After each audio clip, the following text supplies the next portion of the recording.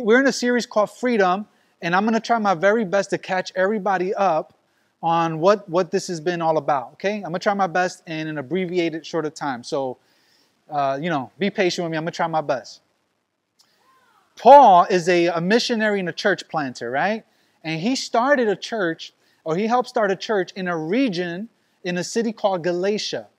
So he started a church there. He loves the people in Galatia. All right, it's kind of like, we're starting Swerve Church in Bushwick, right? But he started a church in Galatia. And he was a part of that. He had a great relationship with the people there. He started it by preaching the truth of Jesus, of the gospel, that we are saved by faith through grace in Christ alone. And that was the message that it was founded upon. That it wasn't by any religious acts. It wasn't by keeping the letter of the law. It was only by Jesus. And they started the church.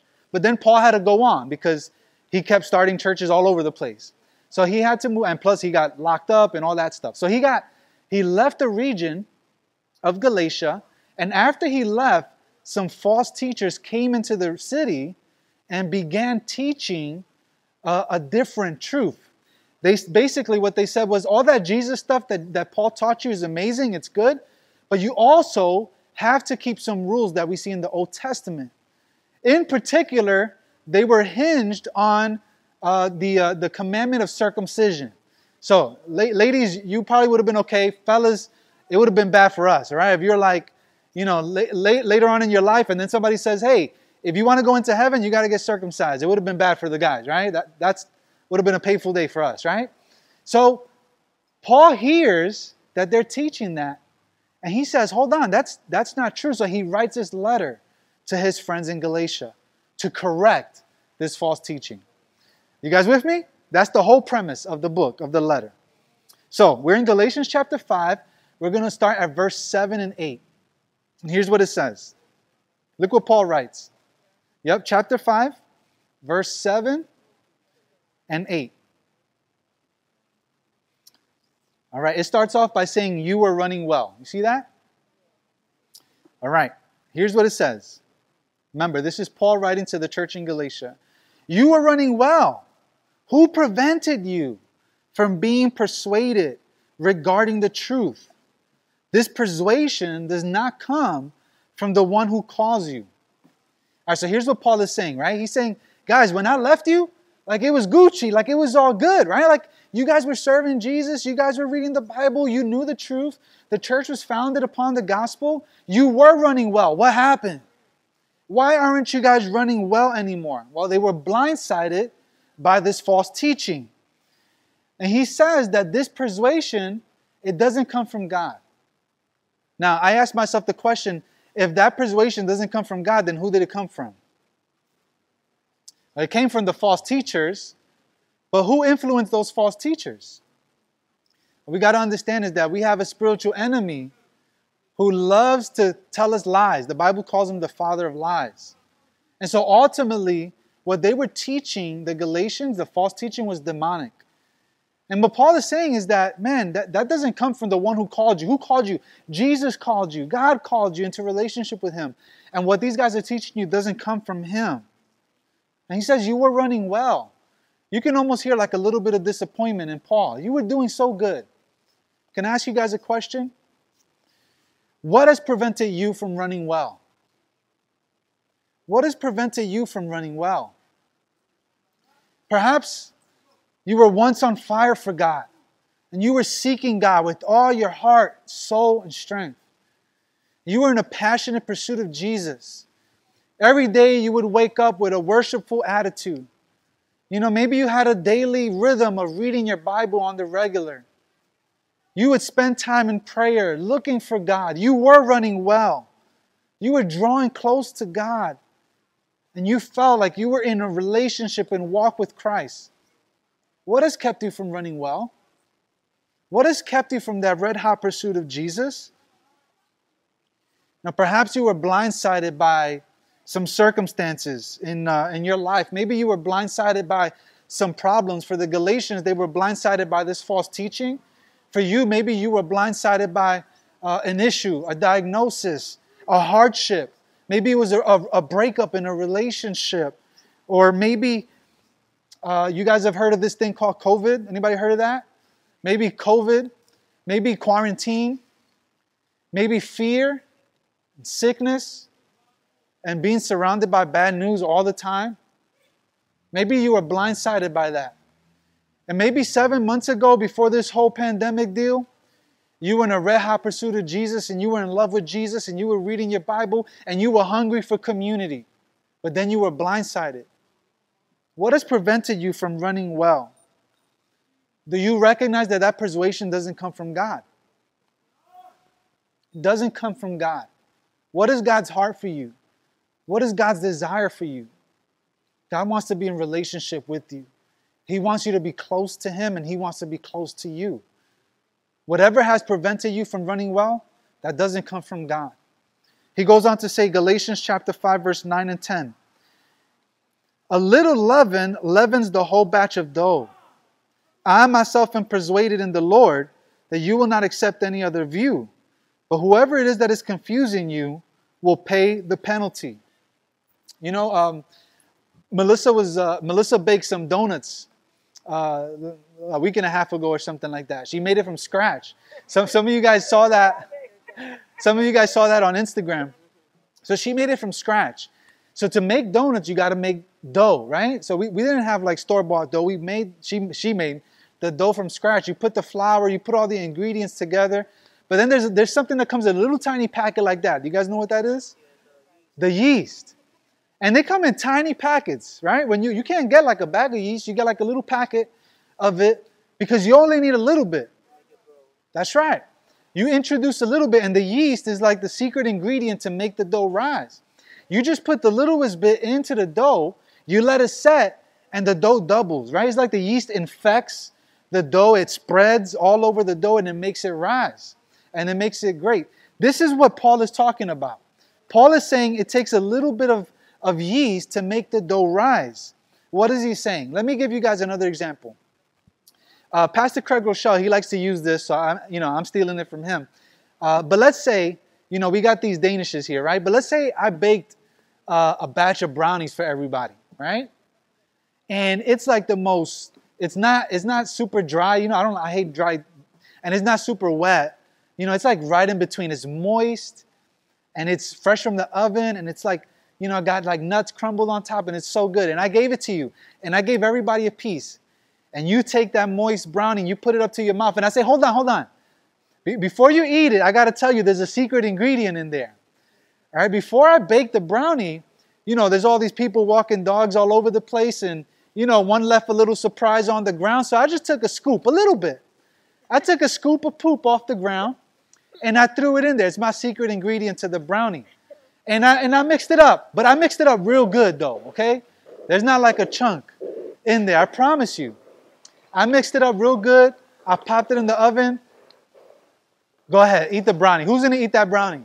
Anybody? I would give it to Melissa. Not giving me no donut. A little bit of poop messes up the whole brownie, right? A little bit of yeast infects the whole dough.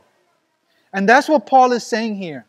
Paul says that a little lie introduced to the truth infects the whole truth. So these guys that were teaching this to the church, they were saying, Jesus is great, that's true. Jesus is the way to heaven, that's true. Jesus died for your sins, that's true. But you also have to keep the law, that's false. But you also have to keep the old covenant, that's false. And a little bit of a lie introduced to the truth infects the whole truth. It impacts the whole truth. You cannot entertain a little lie because it impacts, it'll spread. Let me ask you guys another question today. Are there any areas in your spiritual life that you're believing a lie that may be leading you to your lack of running well? Is there a lie that's been introduced to your life that's keeping you from running well? For some of us it may be, it seems like we're never going to make it out of this season. It seems like this is never going to end. It seems like we're going to be stuck in this forever. Have you believed that lie? For some of you, maybe you believe the lie that, you're always going to be emotionally unhealthy. Spiritually, you're never going to get back to where you were. Have you believed that lie about yourself? That you're always going to struggle, that you're always going to have hardship, that you're always going to fail, that you're always going to be in want and lack? What about this lie? That God doesn't love you. Now, how can God love somebody like you after the past that you've lived, or after the mistakes that you've made, after the things that you've gone through? There's no way that God could ever forgive you. Or maybe you've believed the lie that you're used goods, or that you're too broken, that God can never love somebody like you. Some of you have allowed a little bit of yeast into the dough, and that lie can spread. And if we begin to believe that lie, it'll affect the truth and it'll drown out the truth. Galatians 5:11 says this, "Now, brothers and sisters, if I still preach circumcision, why am I still persecuted? In that case, the offense of the cross has been abolished." Here's what Paul is saying. Essentially, he's saying that some people are accusing him of still preaching circumcision. And he's saying, if I was preaching that nonsense, then why are they persecuting me? Paul was always under constant persecution for preaching the gospel. And he says, if I'm preaching that, then why am I being persecuted? And he's being persecuted because, the key is there, he says that the cross of the offense of the cross.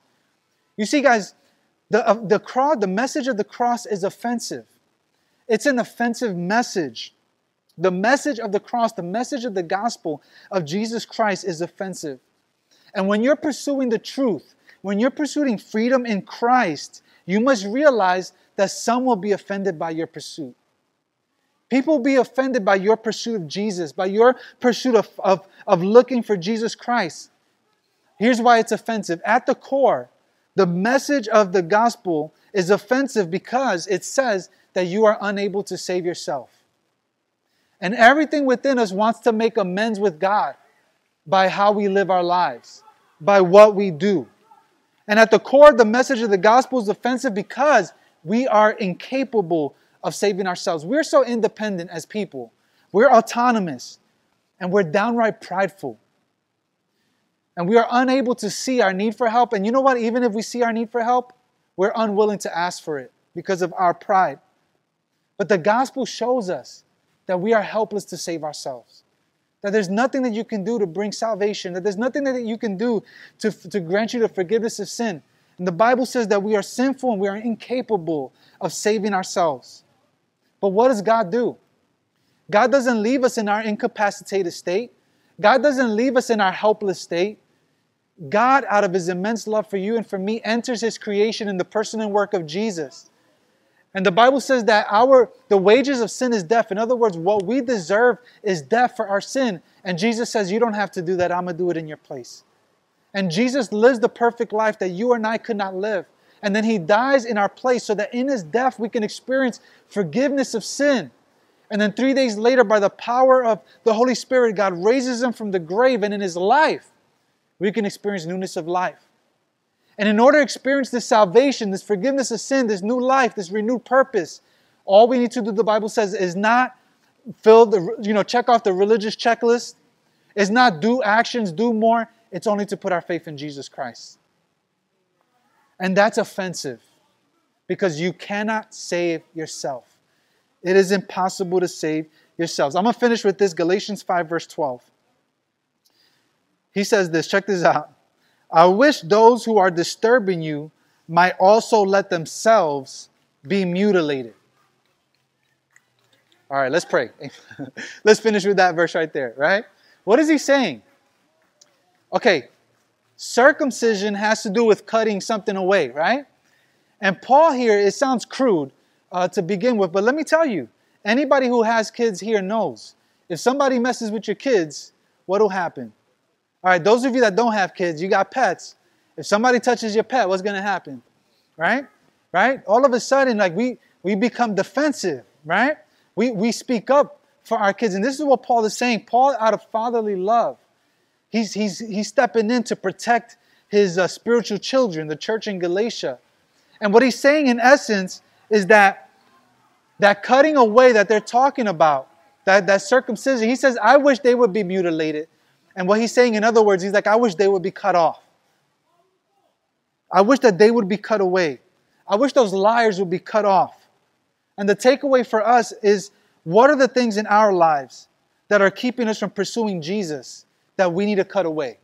What are the things in your life that's keeping you from a red-hot pursuit of Jesus that you need to cut off? For some of us, for example, some of us is those deceitful voices. You'll never amount to nothing. You're never going to get out of this pandemic. You're never going to get back to, being emotionally healthy, spiritually healthy. You're used goods. You're good for nothing. God can never forgive somebody like you. You need to cut off those deceitful voices. You need to get rid of those deceitful voices. For some of us, we need to get rid of distractions. It's the distractions that are keeping us from pursuing Jesus. For the past 7 months as we've been quarantined, some of you guys just, finished. You saw all of Netflix, but don't have time to read the Bible. Don't have time to look for community. Don't have time to pray. But you saw every single last movie and show on Netflix. Those are distractions that we need to cut away so that we can pursue Jesus. What about your circumstances? What if it's the situations that you're dealing with, that you're struggling with, and that's what's keeping you away? Can you cut off your circumstances? You can't cut that away, but you know what you can change? You can change your outlook. You can change your attitude. You can change your response about the circumstances that you find yourself in. What things in your life do you need to cut away that's keeping you from pursuing Jesus? There are things that will prevent us from running well. Some of us, before this whole pandemic, you were running well. But since everything hit, since all this stuff mounted upon us, the pressure of everything's going on, the fear, we've stopped running well. There are things that will prevent us from running well, persuade us from the truth. But I want to encourage you to pursue the truth. Pursue freedom in Christ, because the truth is worth pursuing, and the truth is worth living for, no matter what you're going through right now. And I want to encourage you. What has kept you from running well? I want to encourage you to pursue the truth. Pursue freedom in Christ, because it's worth pursuing. Hunter's going to lead us in one final song, and maybe you can spend some time and pray and reflect. Think about, where were you 7 months ago in your spiritual life, in your walk with Christ, and where are you now? And then maybe ask the Holy Spirit to bring to mind, what do I got to cut away? What do I got to cut away? What noise do I got to drown out so that I can be in red-hot pursuit of Jesus? Let's pray. God, I pray, Lord, that you might help us run well, that we may honor you in our walk, because you desire relationship, not simply religion, and not just, word of mouth, and not just a list of do's and don'ts. You want relationship. Lord, I pray that you would help us identify those things that are keeping us from pursuing the truth. God, the cross is offensive because at the core message of the cross is that we are incapable of saving ourselves. But I pray, God, that we would be humble and accept your gift of grace.